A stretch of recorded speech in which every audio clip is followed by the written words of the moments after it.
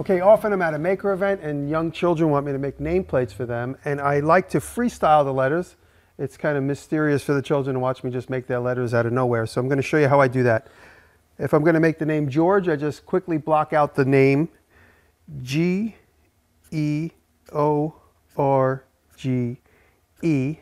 and each one of these spaces is the letter, and I'm going to connect each letter together so it's one big piece with fonts all interconnected.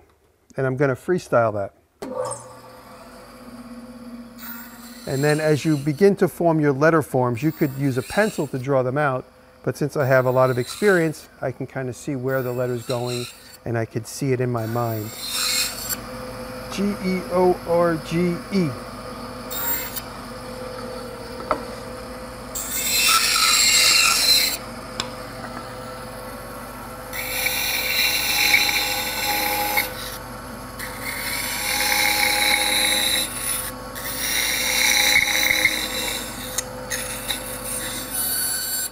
And it's also important to recognize where each letter is going to be stuck to the letter next to it so that all the letters form one object.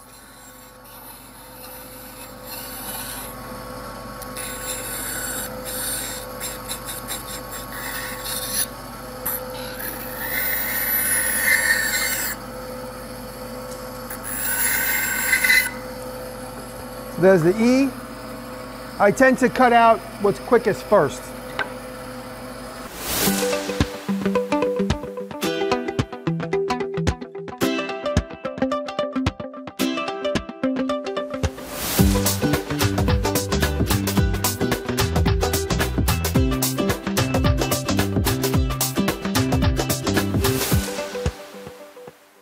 Sometimes I'll begin to nibble, knowing that the surface of the letter, the front surface, is the most important. I'll lift the letter up so I get an easier nibble.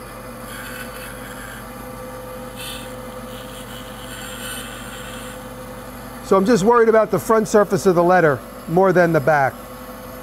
Same thing here.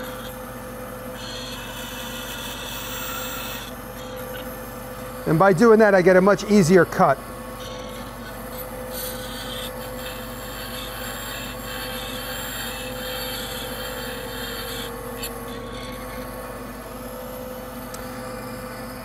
G-E-O-R-G-E. I misspell everything, so I have to constantly keep checking. G-E-O-R. I got a little screwy here with the R next to the G, but I was able to make it work. And don't get too uptight about the letters themselves. You're just doing bubble letters, just like you would have drawn on your notebook in elementary school. You're doing the same thing. And it's good practice because you'll find yourself caught up in little dead ends and you're not sure how to get out of them. It's a good thing to learn how to nibble with the bandsaw. As you nibble, you can create a turnaround without having to go too far into no man's land where you don't want to be. I take advantage of the little hole that's around the blade. I let the tiny pieces fall through.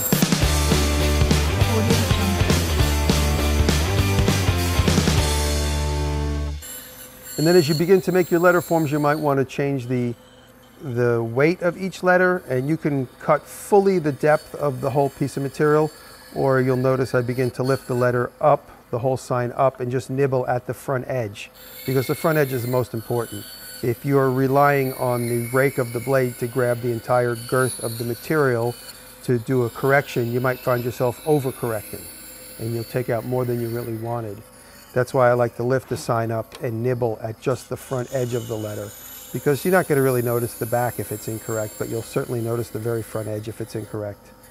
And just have fun and don't get too uptight. And if you do get yourself caught up in a jam, you can just cut the sign in half or cut the letters apart and glue them back together.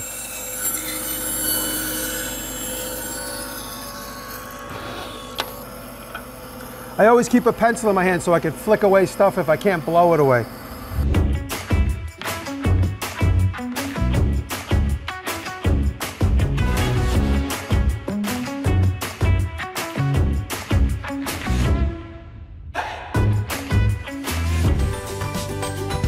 But what's nice is that when you're done cutting it out, you have one nice little piece to hand to whoever's sitting there watching you. Again, I learned this from doing bandsaw demos over the years, especially at maker fairs when there's little kids hanging around and they all want their name. And It's a lot of fun. It's also really good bandsaw practice.